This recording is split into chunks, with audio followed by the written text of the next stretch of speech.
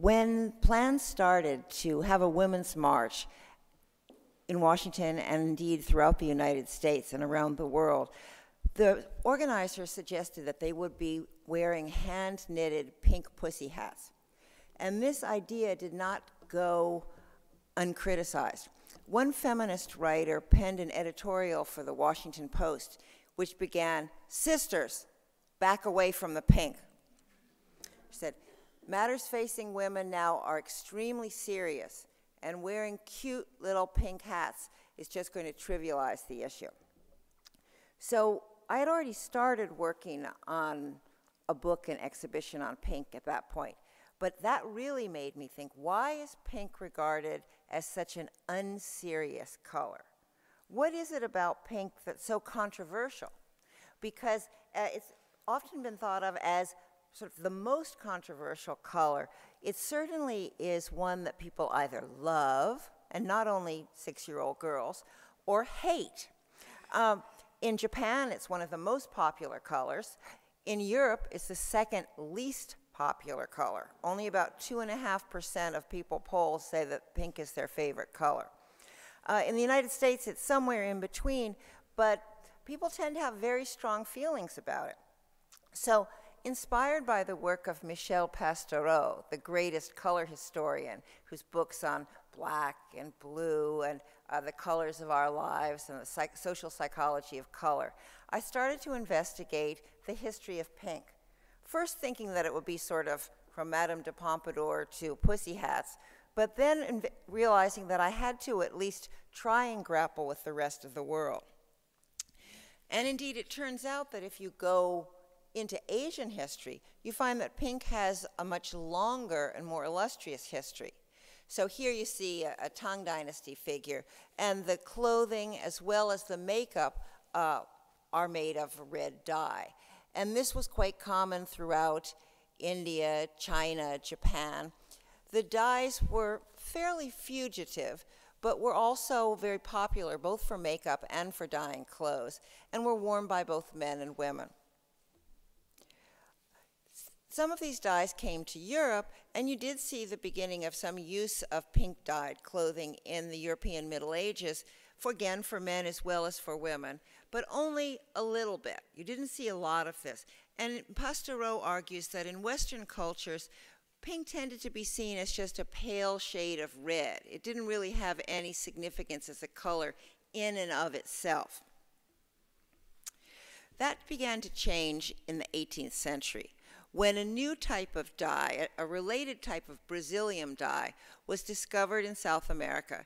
And it revolutionized dyeing in Europe because the color that it created was a brighter and a much longer lasting pink. It was so important economically that an entire country, Brazil, was named after this dye. And of course, the new color was avidly picked up by the French court, because Paris and the French court were the most trend-setting place in Europe, where novelty and new fashions were absolutely crucial. So these new dye, the juxtaposition of the city of Paris, and also the patronage of Madame de Pompadour helped bring pink into fashion. It was fashionable in clothes. This is a miniature court dress, which was done for a fashion doll. Before they had fashion magazines, they sent dolls around with the latest fashions on them. In our exhibition, we have this beautiful 18th century dress from the Los Angeles County Museum. And I should tell you, the organization of the exhibition, I hope you'll go across the street and see it, is in 2 rooms. The first room is the pink you know for sure, mid-19th century to late 20th century, the feminine, girly pink. And then the second room, where we go back in time to the 18th century and we go to other cultures around the world and right up to the present, brings you aspects of the pink you may or may not know. Because this 18th century pink was not just a color for women. It was very much a color for both men and women, boys and girls. It's sometimes mistakenly said, oh, pink is for girls now, but it used to be for boys. That is not true. If you go back to the 18th century, it was for both genders. You see it in extant garments, and we have 2 men's suits in pink in the exhibition. You see it in fashion illustrations, in paintings. It's not only in fashion, it's also part of the visual arts. So someone like Boucher, Fragonard, lots and lots of pink. Notice the emphasis on sort of pink parts and pink blushing on Caucasian skin. You see it also in the decorative arts, like porcelain.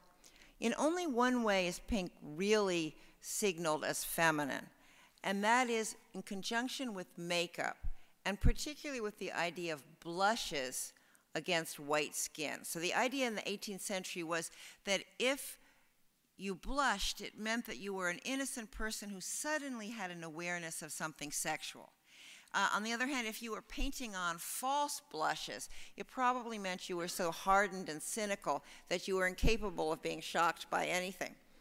So it was worn by aristocratic ladies at court, but it was also associated with prostitution. And indeed, that early image that I showed from China, the Tang Dynasty lady, there too there was an ambivalence that makeup in pink started to be seen as feminine and definitely associated with prostitutes and courtesans. Too much makeup indicated that you were involved in some way in the sex trade. Here you have a beautiful modern Sèvres by Cindy Sherman, where she's sort of impersonating Madame de Pompadour. So this is the earlier, when pink was for men and women and didn't have gender connotations. By the 19th century, you really see the feminization of color in general and the feminization of pink. And this dress starts off the first room where we look through changing shades of pink. And in the first room, I encourage people to think about the different names that we have for different shades of pink. Baby pink, ballet slipper pink, Barbie pink, blush pink, candy pink, hot pink, shocking pink. Many of them have to do with ideas about women or femininity. Why did pink become feminized? The simple answer is that because men's clothing gave up on color and decoration in the 19th century. A very complex phenomenon having to do with the rise of capitalism and democracy. So pink was not the only feminine color. Women wore blue and yellow and green, but gradually over time, pink does become an important color for females. Now, after I had finished writing the book, I found some of the earliest references to pink versus blue that I've ever seen. The earliest one I'd found prior to that was from Little Women, where there's the scene in Little Women where there are twins born, and Amy says, we're putting a pink ribbon on the girl and a blue ribbon on the boy, so that way you can, in the French fashion, so that way you can tell them apart. So that book's published after the Civil War. I went back and found in French fashion magazines that, yes, indeed, you did have advertisements for baptismal clothes with blue and pink ribbons that way. But then I also found in the 1840s in La Presse an account of a fancy dress ball. And some people wore the typical black domino, a hooded cape, over their costume. But one group of young men and women had it where the men were wearing sky blue and the women were wearing pink. That's the earliest I found of the pink and blue pairing. And I don't know where that came from. But one of the key reasons that pink, I think, became so feminized had to do with the association of pink with pink parts. Now, men as well as women have genitals, lips, tongues, nipples. But in male-dominated society, the sexual object tends to be thought of as a woman or as a younger, effeminate male. So I think this association of pink parts, which we can see right back, there's poetry in the 19th century where people are referring to pink parts of the body. This brassiere by Paul Poiret from the 1920s. Of course, Schiaparelli's A High-Heeled Shoe, again bringing some phallic symbolism with her collaboration with Salvador Dali. We see it throughout the art world. So with the Tom Wesselman, again, we're seeing the idea of pink as being idealized color for Caucasian female skin, and then brighter pink for things like nipples and lips.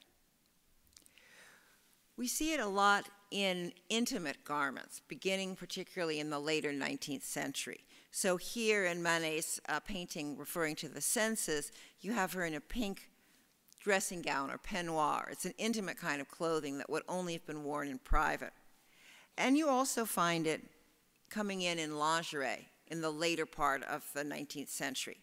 Now, in the middle of the 19th century, in the discourse on women's underwear, the emphasis is that it should always be white for purity. And when in the 1870s, actresses and courtesans started wearing colorful lingerie, again, you think of Manet's Nana, where she's wearing her blue satin corset. This was seen as being very shocking. Only the aristocracy of vice would wear clothing that was colorful underwear. This was seen as being deeply sexually neurotic.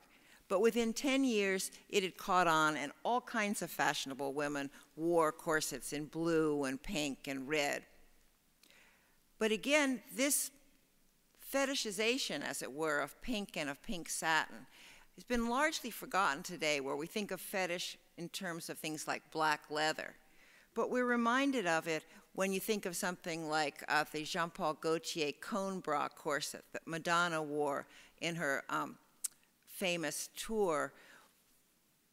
This idea then that pink is associated with nudity, female sexuality, pink parts, that it's the exposed color, has been built into our ideas about the color for quite a long time. There are, of course, pink things in nature, such as flowers, and quite early on you started to find fashion designers imagining women as being like flowers, so that we have this beautiful Charles James evening dress. Nobody studies botany anymore, but in the past, people were quite aware that flowers were the sex organs of plants, and that they were colored and scented in order to attract pollinators. Flowers were also associated with the fleetingness of time and beauty. So the idea again of woman as flower implies that a woman's beauty, like a flower's beauty, is very temporary. Then there's also the association of fruits and with sweet things often being pink. So again, you have this idea of the association of the sweetness of sexuality and the idea of sweetness and candies. When you go to the exhibition, you'll see that some of the wall text, I wanted it to be different shades of pink. It ended up, I think, looking too much like a tequila sunrise. But that does at least indicate the idea that it's always thought of as being like a sweet and sexy color. In children's clothing, as I said, you do have early on the idea that pink was for girls and blue was for boys. But when it gets to the United States, that gets very confused. This is a little boy's outfit, which is pink, from 1895. And this is the same little boy. When children's clothes started to be advertised and marketed by department stores in the late 19th and early 20th century, this idea of gender coloring infants and then children's clothes became really popular. Traditionally, you'd had most of these clothes white so you could wash them easily, but now it seemed that you could sell better. And different advertisers and different journalists took different takes on it. So in 1918 in Philadelphia, the infants department, which was a magazine produced for a department store, said that there'd been a lot of discussion about which color went with which gender. But most people had decided that since pink was a more vivid and stronger color, it was more appropriate for the boy, whereas blue was a sort of more sweet and delicate color, and therefore more appropriate for the girl. It really wasn't that simple, because then a few years later, Time magazine mentioned that there was a little prince had been born in Brussels, and they were dressing the layette in pink, because they said, well, over there it's pink for a boy. And people wrote in and said, pink for a boy? Why, in our family it's always been pink for girls and blue for boys. So there was argument back and forth. And in 1927, Time magazine found out that when they polled different department stores all over America, it was 50-50 which ones thought it was pink for girls and blue for boys, or the other way around. But they were all sure that there was a gender binary somewhere in there. It was pink versus blue. I think one reason in this country it tilted towards blue for boys has to do with the sale to a millionaire and the publicity surrounding Blue Boy and Pinky. So that when there was all these articles about them and discussion about them, and people started to say, oh, look, all the way back in the 18th century, it was always blue for boys and pink for girls. Now, of course, if he'd happened to buy Pink Boy, it might have been a different story. But Pink Boy was already in the Rothschild collection.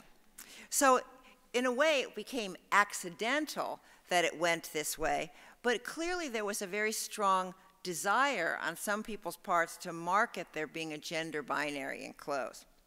This became stronger and stronger from the mid-20th century on.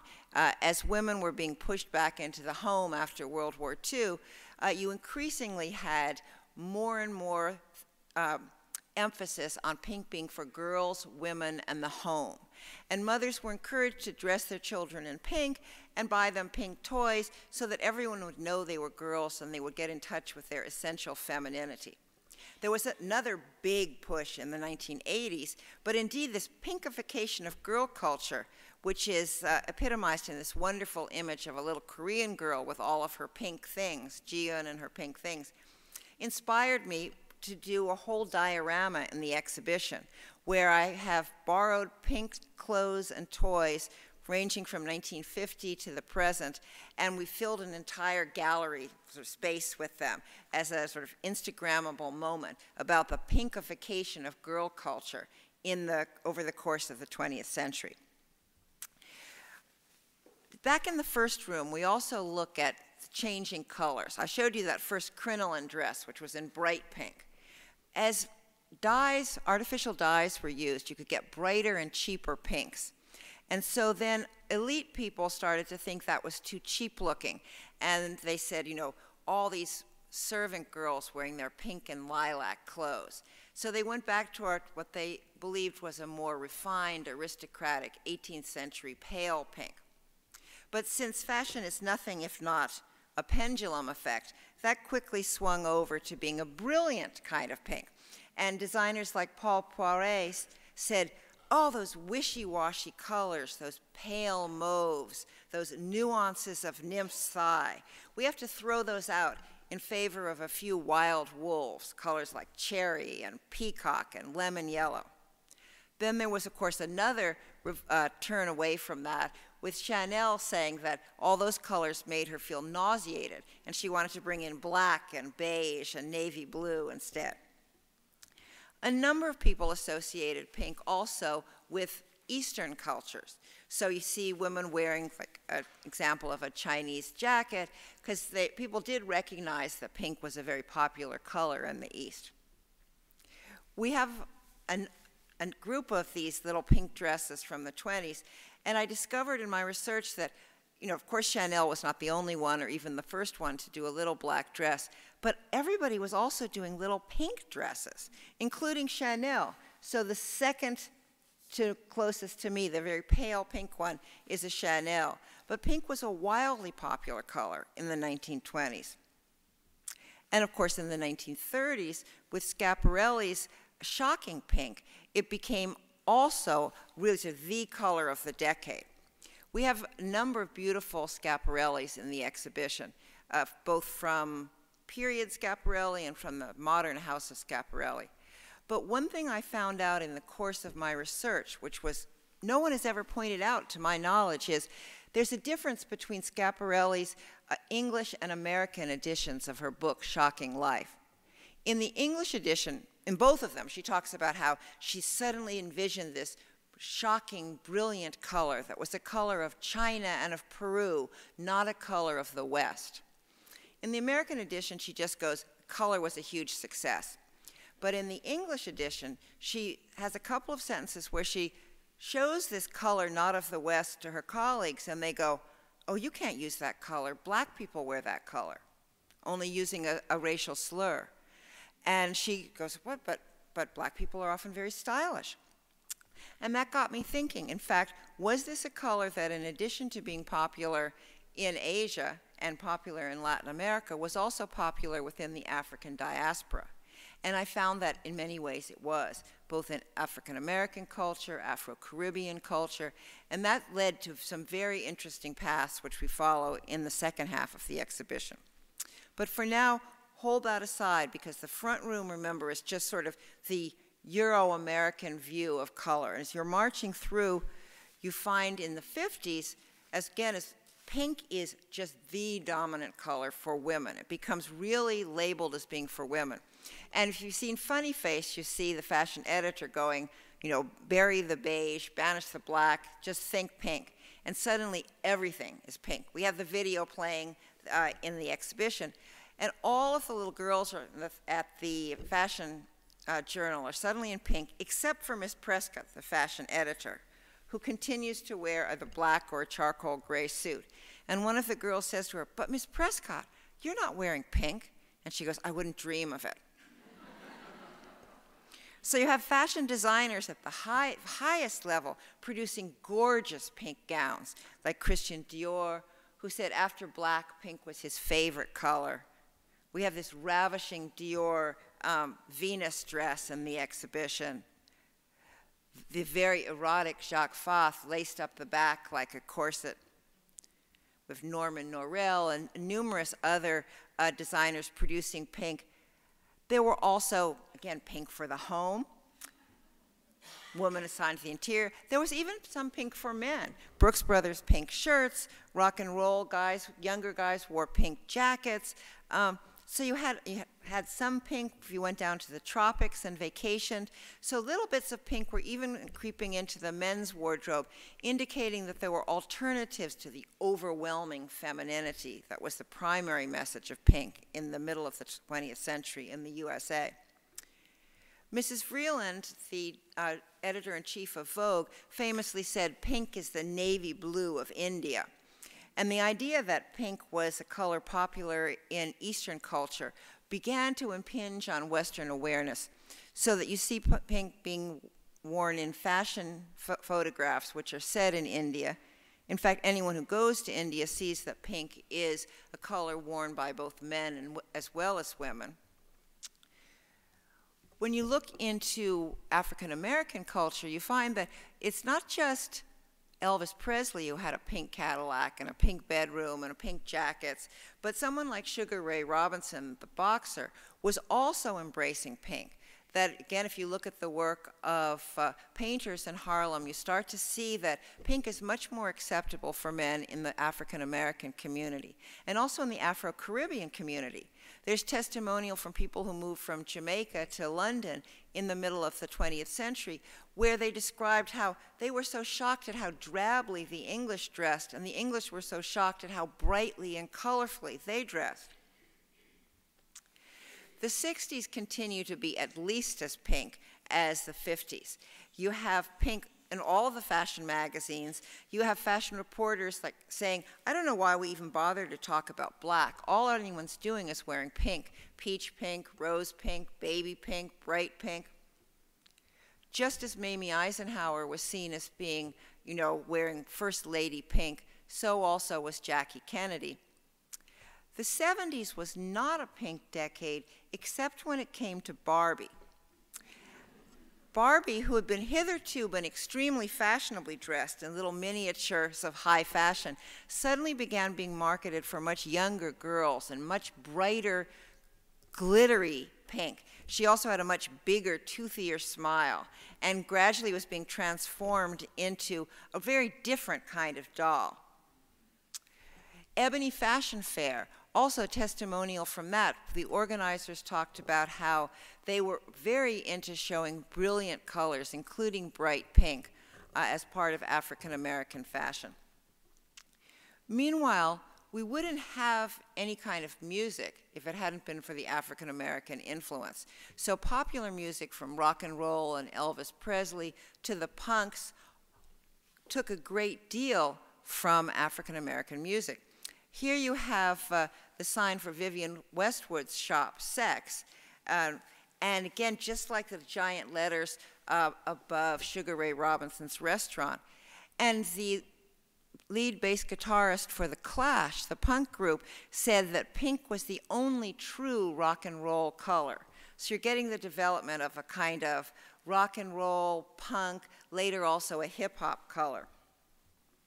Some designers stayed with pink, like we borrowed this wonderful Yves Saint Laurent with the giant pink bow in the back. What the French talked about, how you had the romance and sweetness of pink along with the brilliance of black, and they called this the perfect duo of love. In general, though, that for most Americans, the idea was that pink was the princess color. And so when you see something like on the red carpet, Gwyneth Paltrow wearing the Ralph Lauren pink dress, which we have in the exhibition, this is the image that comes up. It's an image which is almost parodied in Japan with the girl culture there, the Lolita culture, where everything that's pale pink and ruffly and cute is created. But all of that then is picked up by avant-garde artists and designers like Rei Kawakubo, who begin questioning the little girl aesthetic. And so do Japanese artists who have wonderful works about like nice little girls' dressing room, which are questioning the real Japanese obsession with pink. Japanese were among the first to start also doing dyed pink hair, and that whole girl culture was a kind of very special Japanese take on punk. Within LGBTQ culture also, pink was embraced by a queer faction from the 70s on, taking the pink triangle, which the Nazis had used to label male homosexuals, and reappropriating it as a sign of gay pride and AIDS activism. Meanwhile, in India, a group of low-caste women formed the Pink Sari Gang, where dressing in inexpensive pink saris, they would protest and put pressure on men who were abusing women or abusing low-caste people.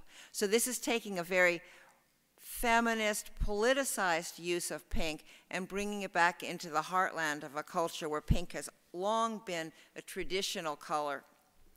You have Code Pink, the leftist women's NGO.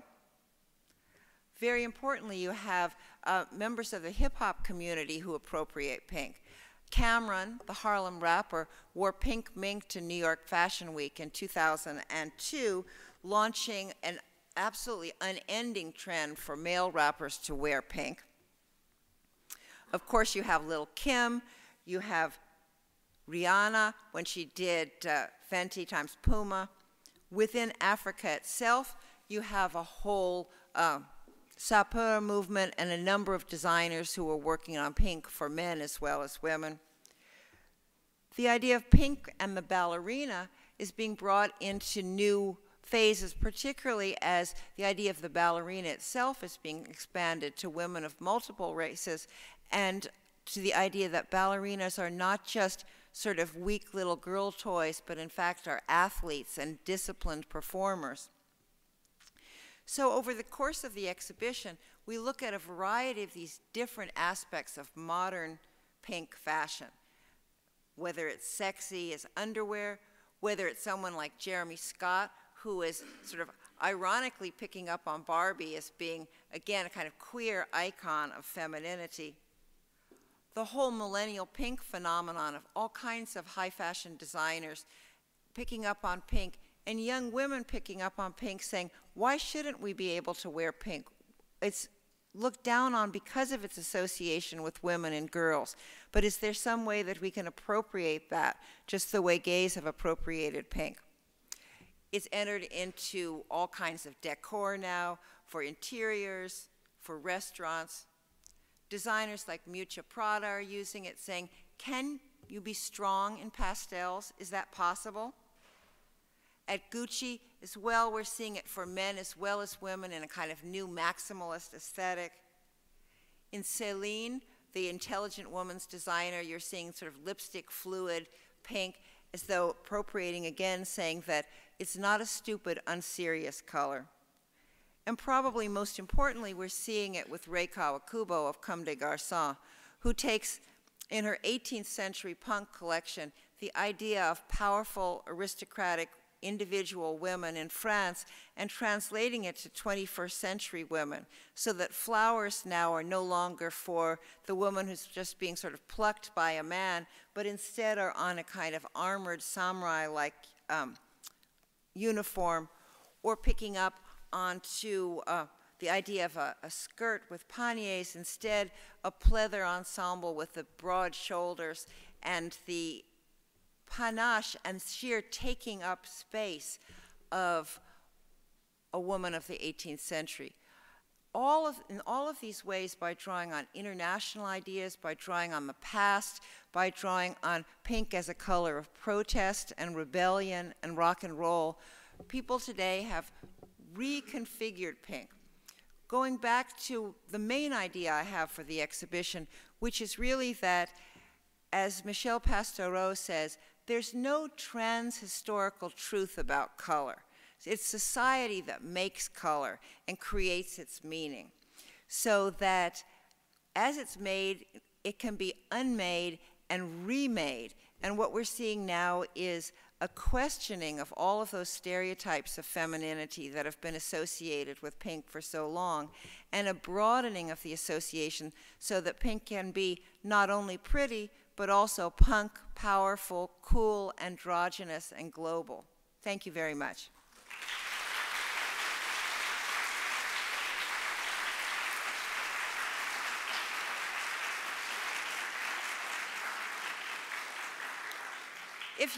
If someone can turn the lights on, I'm happy to take questions from the audience. And then I think they have books as well, so I'm happy to sign books.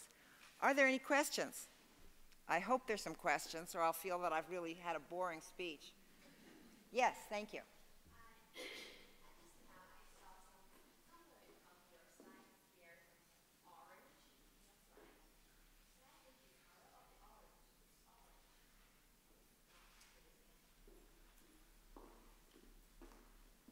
Questioning about the orange and pink. Pink technically is thought of as being red and white mixed together. In point of fact, there are a range of colors which are regarded as part of the pink family. And on the pink-orange side, there are a number of peachy pinks, which can be read either as orange or as pink, but are often included. Like in the 1960s, peach was very much thought of as pink. And then on the other side, you've got the magentas, which are heavily blue and which are really almost a mixture of blue and red together, making for a very dark color. But that's also considered to be part of the pink family. This question of the sort of what is pink is one of the most interesting questions, because there's so many different shades which are included in it. And many books on fashion don't mention pink at all. It's such a kind of anomalous color. Many languages had no word for pink until very recently, because pink was thought of as just kind of the bastard child of red and white. So for example, in English, the color pink was not a color term until the 17th century. Prior to that, it was referring to a kind of little flower, the pink. And when in Romeo and Juliet, Mercutio says, "I'm in the very pink of health," he's not referring to little rosy cheeks. He means he's in the flower of health. And similarly in French with rose, it doesn't mean pink until the 18th century. That's the first time that dictionaries use it as a color term as opposed to just being a flower term. But the ancient Greek has no word for pink. Latin had no word for pink. But by contrast, Chinese and Japanese had probably the earliest word for pink, because red was so important for the Japanese. They had a lot of words for different shades of red, and then early on they started inventing multiple words for pink. So there's a pink that's referred to as a cherry blossom pink, there's a peach pink, and then most recently there's the loan word from English, pinku, which refers to foreign pink. So it's sort of like the joke about Eskimos and the word for snow. The more important it becomes to your culture, the more words you start to have for it. Thank you. Another question? Yes?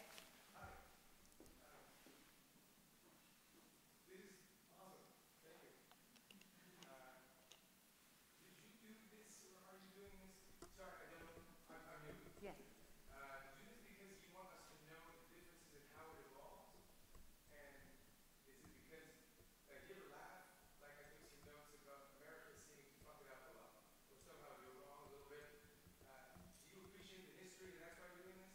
And is it because at the end of the day, it doesn't matter, or does it actually matter? And what do you see in the future? I guess I've always been personally interested in things that were controversial in fashion. So I got into fashion because a classmate gave a presentation on 2 articles in a scholarly feminist journal about the corset. One saying it was sexually oppressive and dangerous, and the other saying it was liberating for women. And I love the fact that the corset was such a controversial garment in the history of fashion. I was attracted to pink partly because I was getting interested in color, reading all of these books about color, but I was really attracted because pink was a controversial color. People either really loved it or they really hated it. And because the dislike for it and the like for it had so much to do with them thinking about women and the conflicted ideas about women. And then as it turned out also, a lot of conflicted ideas about race and class were mixed in with attitudes towards pink. Who would wear pink? And this would be looked down on. So that was what I was interested in. Of course, as a fashion historian, I've seen their beautiful, all kinds of magnificent, beautiful pink dresses. But I was curious into thinking about how our ideas of pink have changed. And so I wanted to get people away from just assuming that the stereotypes of pink were true for all times and places. Because a lot of people have thought that. Even I've read scientific articles that say girls like pink because they're hardwired to like pink. Because back in evolutionary history, the men were out hunting and the women were gathering fruit. And ripe fruit was kind of an orangey pink color. And so they're programmed to be, and I'm like, no, no. They didn't play with like pink toys until recently. It's only recently that that's been pushed on little girls. So I was astonished at how people could be so manipulated or so confused about something that they would think something had gone on forever in all times and places since prehistory. So that was what the inspiration for doing it. Question up there. Yes, you.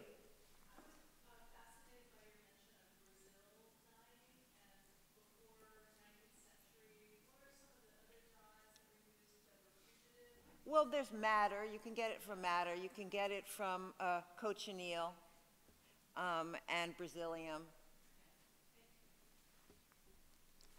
Another question. Anything else? I'm sorry. It's hard to see people on the top. Yes, there.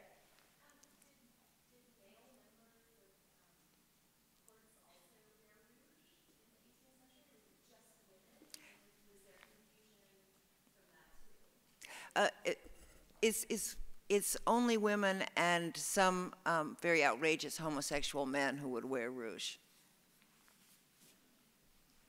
Yes, there.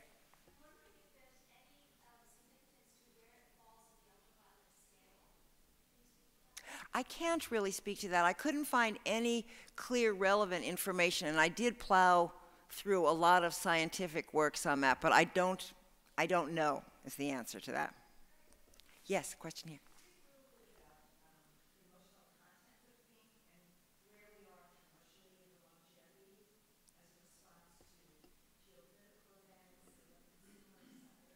Well, nobody expected this trend for millennial pink to last for so long. I mean, millennial pink was not named until 2016 in New York Magazine, but it had been going on as a growing trend in fashion for at least 2 years and probably more like 4 years prior to that. And I assumed when I was working on the book that pink would be totally dead in the water by the time the show opened. And yet there's still pink on the runways, and people are appearing in pink in music videos, etc. Is tending to be now not the millennial pink, not that dusty dusty rose. Instead, it's a whole range, everything from watermelon to lavender pink is a new, really touted one. So although the trend is slowly fading, I think the fact that it's been picked up by so many men has in a way permanently changed the layers of meaning that have been deposited on pink. I'm sure that it will go into a decline since it's been going on for so long now. inevitably it has to be sort of disappearing for a while. But I expect that, like other themes in fashion, it will keep reemerging then every few years, and we'll see how different designers will treat it differently. Some of the uptown type, more straight designers will look at it still as a pretty feminine color, and some of the more street or rock and roll designers will be asking other questions about it, and it will continue to have other resonance. But I was quite amazed really at how rapidly it has invaded all kinds of menswear. It's a little bit like men wearing earrings, which when I was young in the 70s was absolutely unheard of. I mean, even hipsters were shocked by that. I remember Larry Rivers, the painter, his son Stephen got his ear pierced. And Larry was a heroin addict and a jazz musician and the ultimate kind of hipster guy, and he was shocked and horrified. But then all these guys started getting into their inner pirate and getting pierced ears. And suddenly it became totally normative. And I think that's what we're seeing with pink with men, that as it's being picked up by more musicians and performers, and in sports, you're seeing more sportsmen wearing pink. It's shed a lot of the candy, cute, weak imagery that have been associated with it for so long. One more question. There was something else. Somebody else had one more in the middle. There. I was thinking of how the legal and the government systems are very straight-jacketed, and probably you will not see many legal buildings or something like that in pink. But the currency notes have been in pink for a while. And a lot of countries have adopted pink in the currency notes, and that's quite a bold step. Yes. It is very interesting when something like money is done in pink. Very, very interesting. And the idea of having things in pink, I think, with the accretion of symbolism, it's like a palimpsest with layer and layer on meaning. And when you start to see things that seem anomalous or strange done in pink, it just does add one more layer to it. When you look at the little diorama that I did of all the pink girls' toys, some of them are so stereotyped. It's like a little pink washer dryer, a little pink kitchen set. So you're really seeing how girls are being encouraged to go into feminine things. But then you'll also see things like a bright magenta pink guitar. And so you'll say, okay, that's from the rock and roll pink aspect. So it would be very interesting if pink acquired also specific monetary meaning. You have, of course, the whole idea of pink collar work as sort of working class comparison with blue collar work, and you have the idea of the pink tax, where women are paying more for having the same thing done, like more for a woman's blouse dry cleaned than a man's shirt.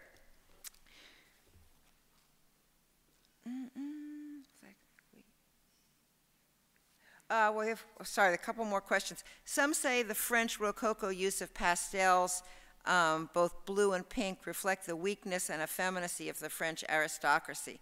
How would I respond to that? I'd say that is you're projecting back into the 18th century post-French Revolution ideas that those colors were effeminate colors. They were not prior to that time. They were aristocratic colors. So again, the meaning of something can change. So the pale pinks and pastels then were just seen as colors of the aristocracy, of the elite, and they were not seen as being effeminate, except perhaps by British nationalists who would look over and claim that the French were, on the one hand, trying to conquer the world, and on the other hand, insidiously trying to make the British all weak and effeminate. Did men in 18th century, no, that's Rouge one, we've got that. You pointed out the various contexts of viewing pink in different societies. Could you expand on this? Did pink have a special meaning in Asian culture or religion, i.e. white culture? No, it seems to be associated in, at least in China and Japan, with in a range of colors associated with red, so along the kind of happiness contingent. In China, there's definitely a connection with makeup also. And in Japan, very much a nature connection. A lot of the words relating to pink often have to do with flowers and plants. So that is some kind of a difference.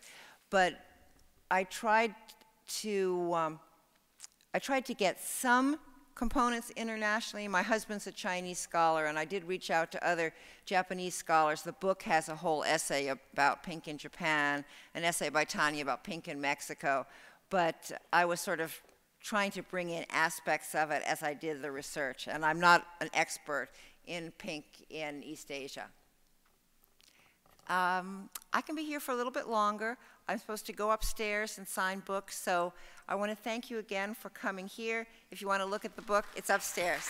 Thanks a lot.